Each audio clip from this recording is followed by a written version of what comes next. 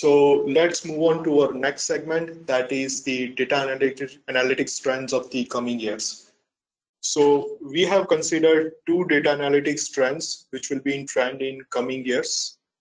One is the event-based analysis and the second is workflow automation. We can use Tableau to analyze both these trends. So data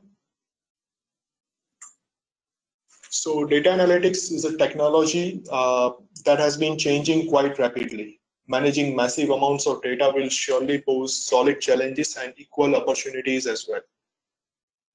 In coming slides, we'll see trends that are shaping the data analytics landscape in the future and why business should consider this.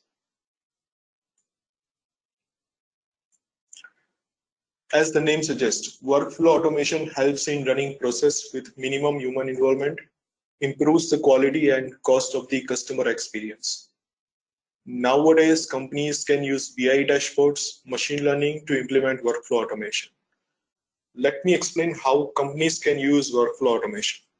Companies can automate comparison of data points from different sources for pattern identification and recommendation at very much reduced rates.